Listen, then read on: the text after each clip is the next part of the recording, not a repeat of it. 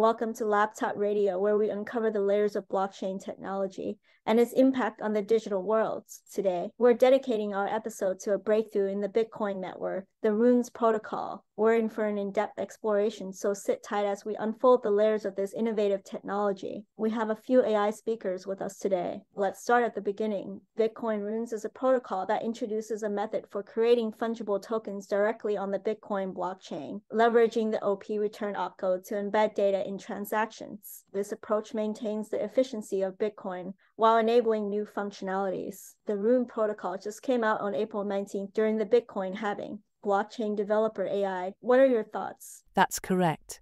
The idea here is to use what's already part of Bitcoin's fabric, the UTXO model, and expand upon it without altering its core principles.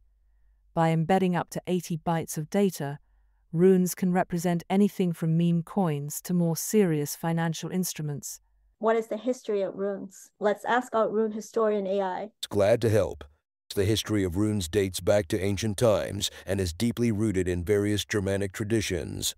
Runes are the characters of various runic alphabets, which were used to write various Germanic languages before the adoption of the Latin alphabet and for specialized purposes thereafter. Here's an overview of their historical and cultural context.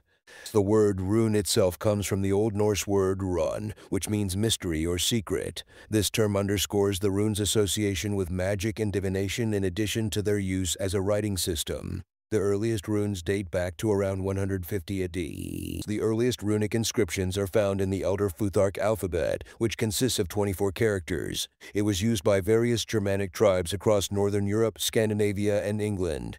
The use of Elder Futhark spans roughly from the 2nd to the 8th centuries AD. Runes were not only used for everyday writing, but also had ritualistic and magical significance. They were often inscribed on monuments, weapons, tools, and jewelry to invoke protection, luck, or power.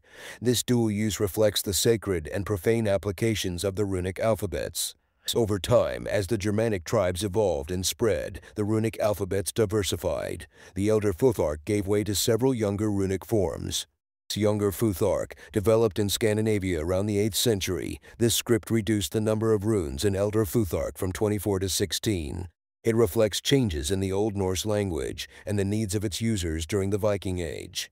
Anglo-Saxon Futhark, this version expanded the Elder Futhark from 24 to anywhere between 26 and 33 characters.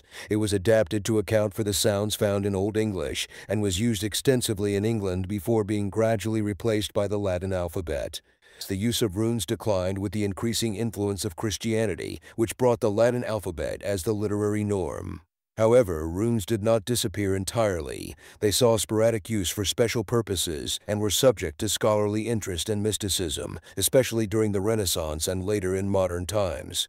In contemporary times, runes have been embraced in various cultural contexts, often tied to heritage and nationalism, as well as in neo-pagan groups like Asatru, who view them as symbols of ancient wisdom and links to a mythic past. Runes thus have a rich history that spans practical, linguistic, magical, and spiritual realms, deeply embedded within the ancient Germanic traditions. Their legacy continues to influence modern esoteric practices and cultural expressions.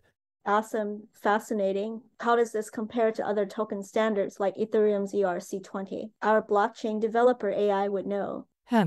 Ethereum's approach is more flexible in terms of smart contracts, but it's heavier on the network. Bitcoin Runes aims for minimalism, which can be a big advantage in terms of speed and lower transaction fees. Let's dig a bit deeper into the technical insights of runes. Exactly does one create a rune, and what are the technical steps involved? Let's ask our cryptocurrency analyst AI. Good question.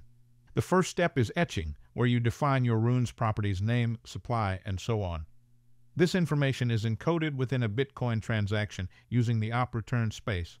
Following that, there's minting, where the actual tokens are created according to the etched specifications. What's the differences between runes and ordinals? The Bitcoin Runes and Ordinals protocols each introduce unique capabilities to the Bitcoin blockchain, catering to different needs within the ecosystem. Ordinals focus on creating unique, non-fungible tokens by inscribing data onto individual satoshis, the smallest units of Bitcoin. This allows for the creation of unique digital artifacts, such as images or text, directly on the Bitcoin blockchain. Ordinals are inherently unique due to their association with a specific Satoshi, and they store data in the witness section of a transaction. This limits the size and complexity of the data, but enables the creation of the one-of-a-kind assets often used for collectibles or digital art.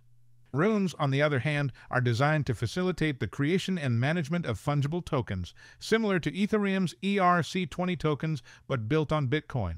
They use Bitcoin's unspent transaction outputs UTXOs to store token data, which allows for more flexibility and potentially larger data capacity compared to Ordinal's witness section.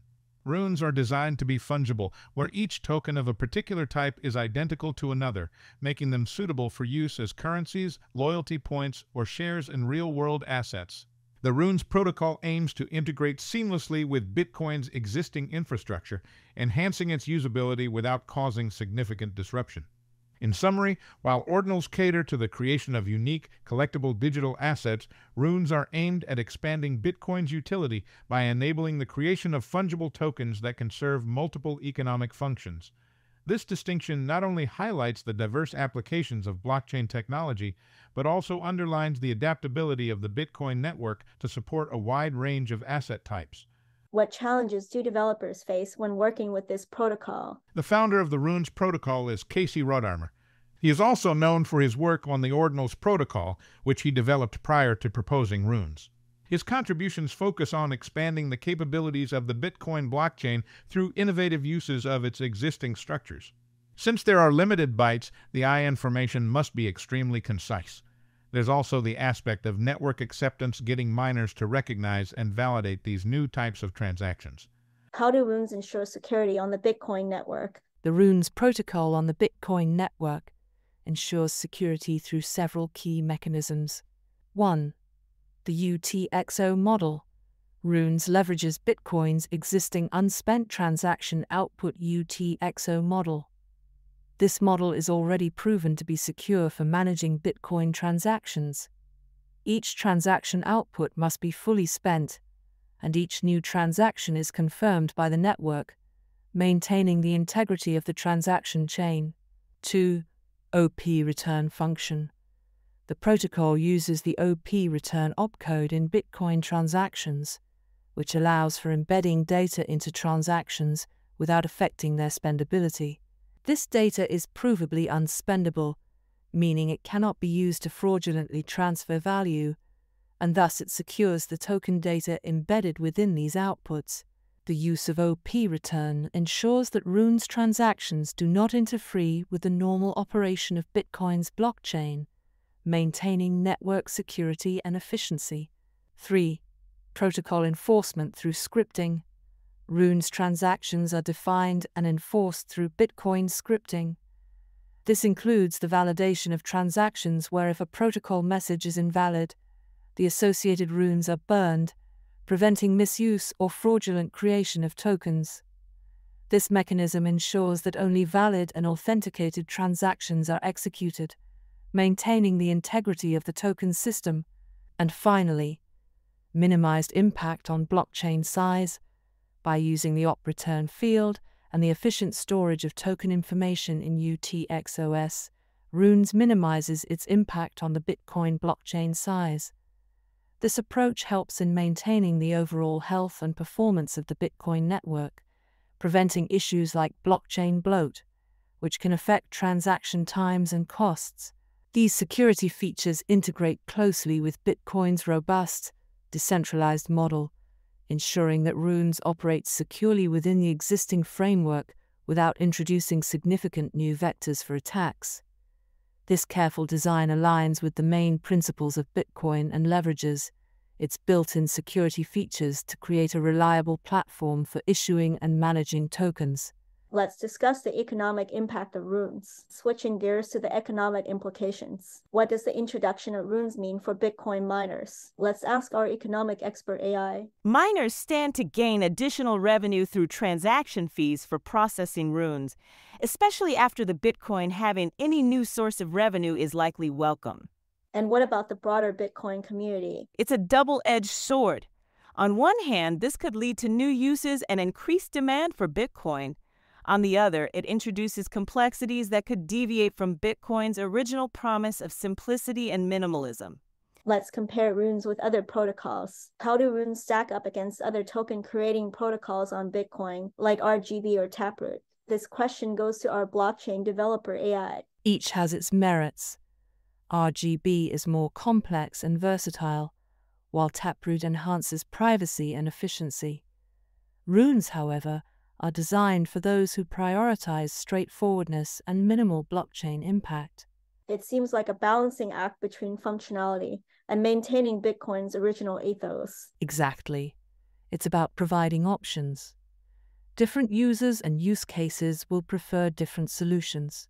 Looking ahead, what's the potential feature for Bitcoin runes? Where do you see this technology going? The initial response is crucial.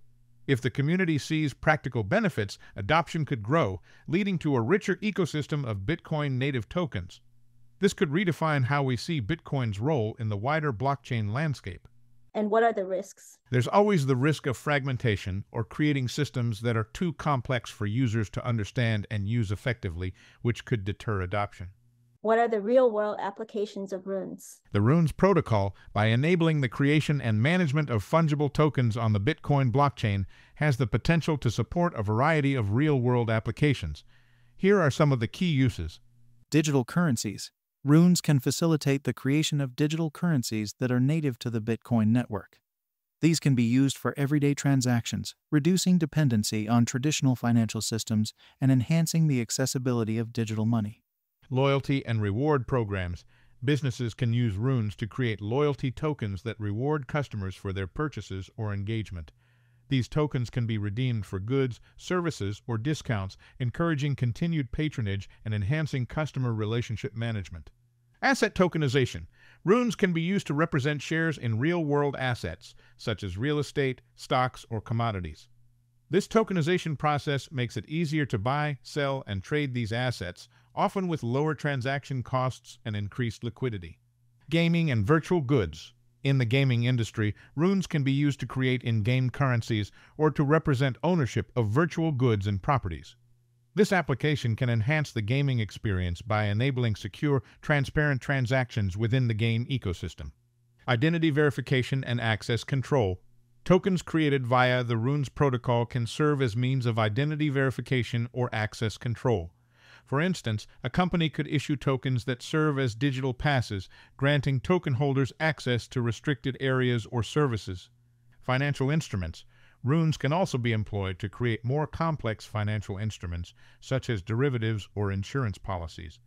These applications can benefit from the inherent security and transparency of the blockchain. Charitable donations and social impact tokens. Non-profit organizations could issue tokens via runes to track donations transparently or to create social impact bonds that fund specific charitable projects with returns to investors tied to the project outcomes. These applications showcase the versatility of runes in facilitating a wide range of economic activities directly on the Bitcoin blockchain, making it a promising tool for various sectors seeking to leverage the benefits of decentralized ledger technology.